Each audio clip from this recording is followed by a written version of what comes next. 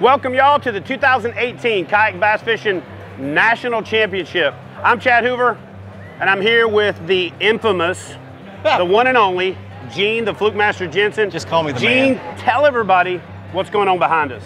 If you guys can look behind me, there are over 750 anglers here on Kentucky Lake to fish for the Kayak Bass Fishing National Championship. Somebody's walking home with $100,000. $100,000. Over 40 states represented, and it's not just 750 anglers, it's 750 of the best anglers in the country duking it out for this historic payout. And like always, the National Championship, the weather's a little tough, the fishing's a little tough, and people are gonna be either struggling or whacking them, we just don't know. We'll find out. Feels great to fish for $100,000. It feels like I'm about to move to a different tax bracket. It is awesome. It's the biggest tournament I've ever fished before, and last year was my first full year of kayak bass fishing and qualified, so I'm ready to go get it done. It feels kind of wonderful. I mean, it's the second year we've been here, and we have nothing but a great time. We ran into Chad a couple of times. It was really nice to take pictures with us. So. You know, 750 people is a lot of people. And it's often asking myself, why do I do this when I'm not really a people person? And by not really a people person means I don't really like people. I'm just kidding, I love y'all. Well, most of y'all. And the ones that I don't, you know who you are. So what are you not catching them on? Everything, I'll tell you that. He's not catching them on everything.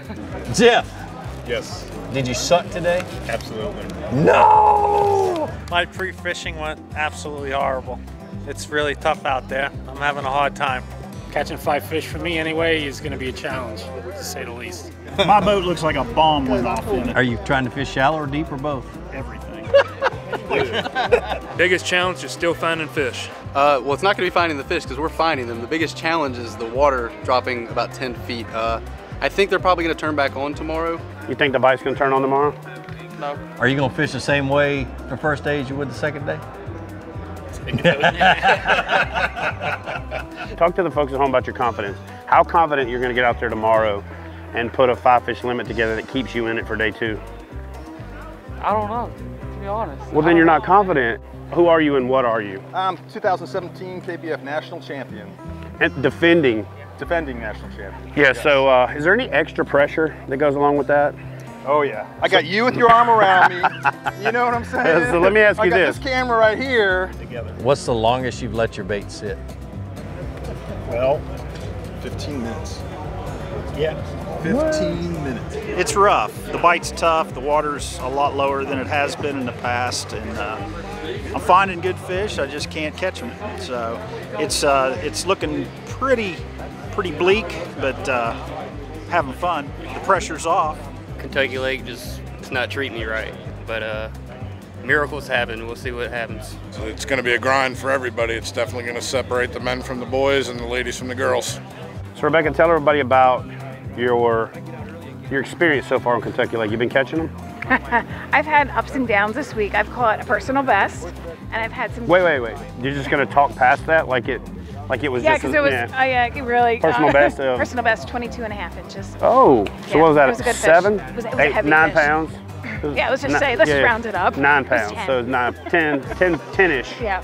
Just pushing 10. We'll just call it that. All right. So Joe, which one of my videos helped you today? Flat-sided squirrel. Oh, really? Yeah. What did you do? First time I'd used it this week because of your video.